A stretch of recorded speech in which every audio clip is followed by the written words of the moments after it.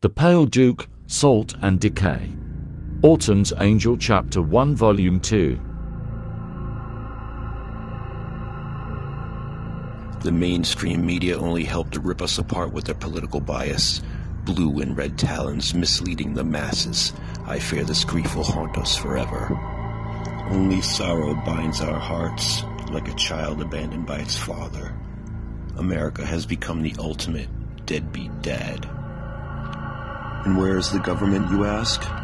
The two-party system picked the carcass of America clean well before the power grid completely collapsed. Many believe that the politicians were hidden underground, tucked away in doomsday bunkers as the rest of us rot. We must strengthen our safety social net. We must fight for economic reform.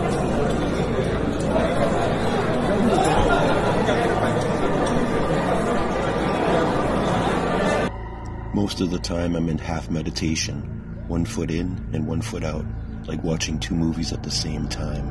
I exist, but I'm not really there. Sometimes my thoughts aren't my own, and I don't care enough to change it.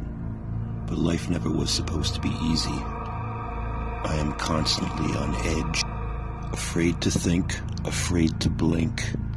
I feel like I've been engineering my own downfall by building this mental wall year after year.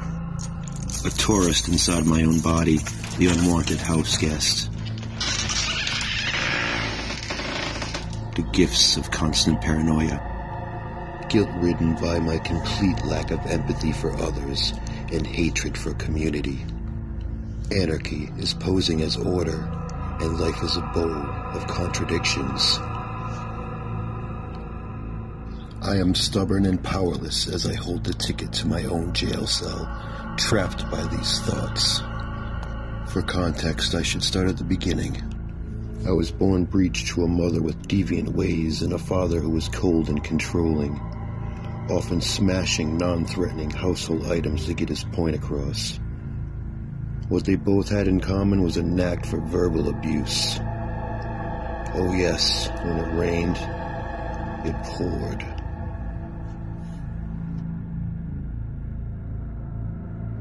I was not a very popular kid in school, one of my many failed social experiments. I did what I enjoyed, art, music, and I had very little interest for the things that were uninteresting. Relationships with the family was strained at best. I felt an ominous force overtake me, a deep depression that you could almost taste. I think I wanted to hurt the world around me, more than I really wanted to hurt myself. Zero emotional connection, 100% detachment, and it showed. By the age of 15, I was cutting myself. This would, albeit temporary, fulfilled my need for attention. I was a ghost. The silent minority within my own home. Sure, my parents were hard-working tax numbers.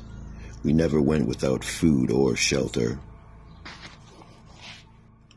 But the buck definitely stopped there.